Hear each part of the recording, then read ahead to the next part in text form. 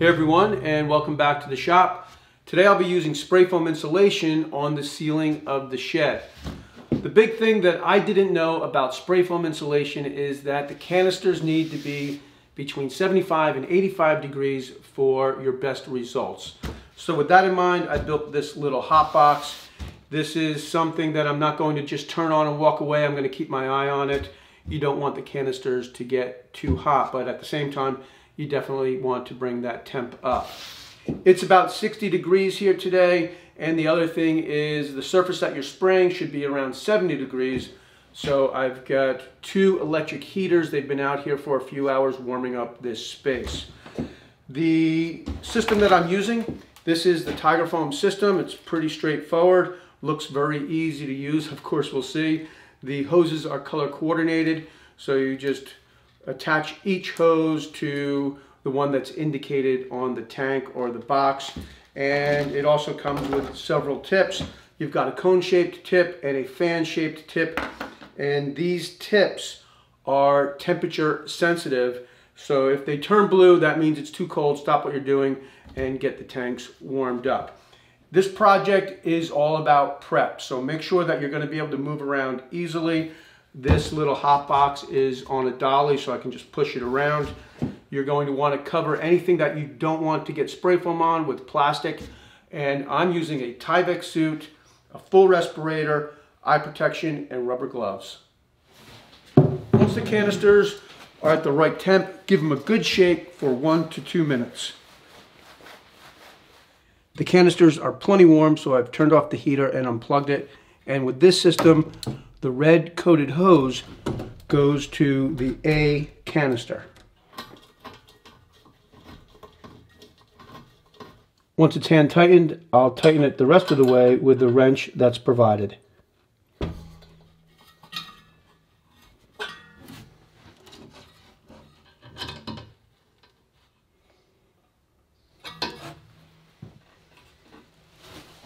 I've got my suit on and all of my protective gear ready, and now I'm turning the tanks on fully.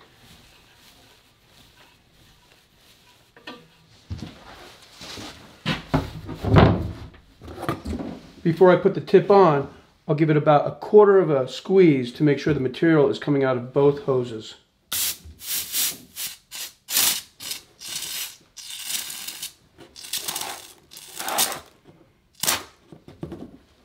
I'm starting off with the fan tip, and before I attach it to the gun, I'll use a little petroleum jelly around the connection to install it to the gun.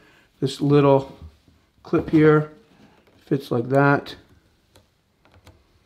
and then you just pull it right around and it locks on the top of the gun. Like that.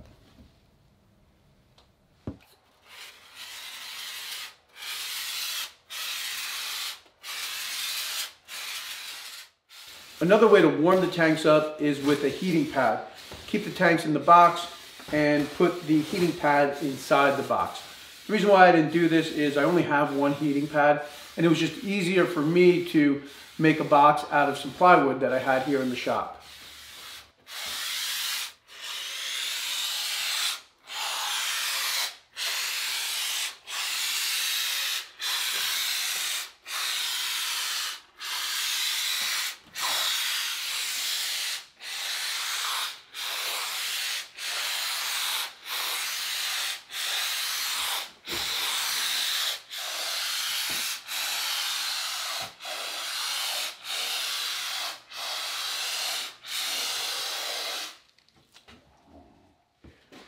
Okay, well that went pretty smooth, a bit of a learning curve, but that's pretty much how it is with everything.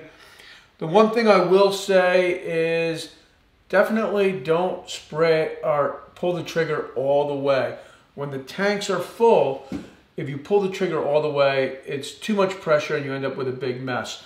I did call Tiger Foam technical support just to make sure I'm giving you the right information, and they confirmed that when the tanks are full, just pull the trigger maybe 1/4 to 3/8 of the way, and that will give you a nice even fan.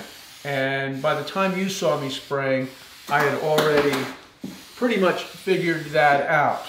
As the tank pressure goes down, you'll pull the trigger a little bit more. It's one of those things you're just going to get a feel for. One thing you want to avoid is only spraying one component. So as the tanks start to empty, inevitably one is going to empty before the other, and you don't want to spray just one component because it will not cure. So as the tanks start to get lower, take the tip off of the gun and make sure that both components are coming out of the orange part of the gun. If only one component is coming out, then put that to the side and start with a new kit. Another big thing is prep. This is all about prep work. It's really easy to make a mess. I didn't put a drop cloth down on the floor. I kind of wish I did. It's not a big deal because it is a work surface, but it did take a little bit more time to clean up. A few things that were just lying around got the foam insulation on them, and now they're kind of a mess. And I'm talking about my extension cord, my broom, things like that. My shoes are a mess. So when you get your Tyvek suit, get the little booties that go with it. Otherwise, you're going to ruin your shoes. The tips for the gun, I think this kit came with 8 tips. 5 were the cone-shaped tips. 3 were fan-shaped tips. I only used the fan-shaped tip. I was wishing that they sent more. I didn't run out, but I was a little concerned that I would while I was working. Also, you don't have a lot of time to, once you pull the trigger and you're using a tip, you don't have a lot of time to do something else. It's not like you can put the gun down and go get a cup of coffee. I think you only have maybe 30 seconds to a minute before the material will cure in the tip and you'll have to replace the tip. That's why they give you extra tips. And the last thing I'm going to say is that this stuff is really expensive. I needed 2 kits for this project, and each kit was about $550. So if you don't need to use it, don't use it and just use traditional insulation. The reason why I used the spray foam insulation is because I didn't want to vent the roof.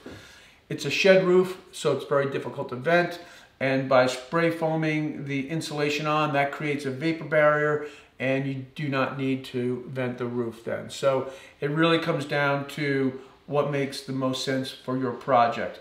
For the walls, I'm going to use traditional insulation and then go over the insulation with a drop cloth vapor barrier. So I'm really happy with the way this turned out, and I'm excited to working on the next part of kind of updating and upgrading this barn, and I'll be posting another video next week. So I hope you'll tune in for that, and I'll see you then.